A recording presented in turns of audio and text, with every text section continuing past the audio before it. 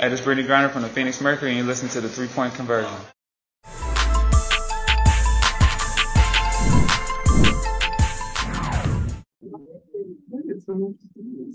All right, we'll start with in-person questions first, and then we'll head to Zoom. Go for it. Go for it.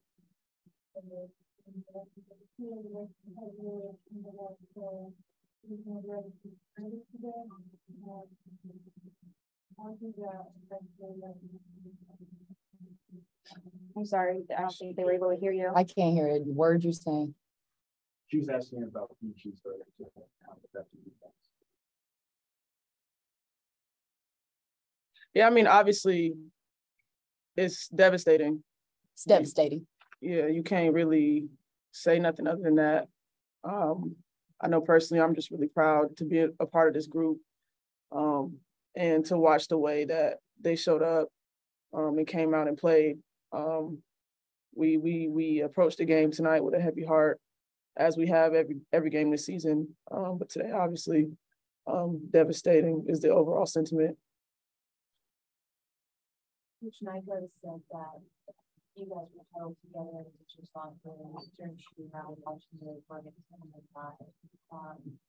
none of us imagine what difficult that was for you to watch one of them listen to what we all expected, but you can't hear. Can you help us understand what the home is like and what is going on? I mean, it's like you're just waiting for a bomb to drop, just watching it, seeing her behind bars. It's a helpless feeling.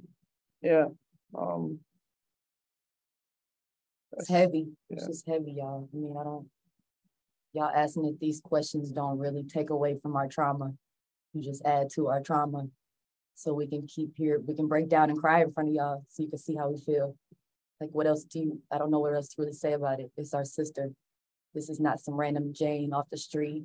It's not anything we're politicizing. It's a human being, and this is our real life friend and real life sister. So imagine if your real life friend or real life sister is out here. I don't expect everybody to give a damn, but we really do. If we come out here and we're still supposed to play this fucking game, nobody wanted to even play today.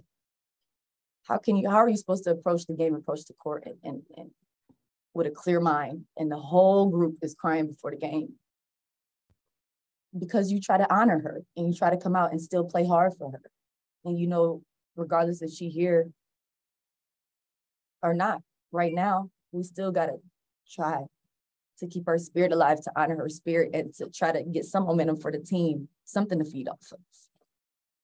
So we don't ask the questions to trigger any one of you. And I think it's important to talk about so we can keep it in yourself. And that's just how my feelings is personally. I wasn't speaking for any or ubiquitous. I'm just speaking for Sky. I understand.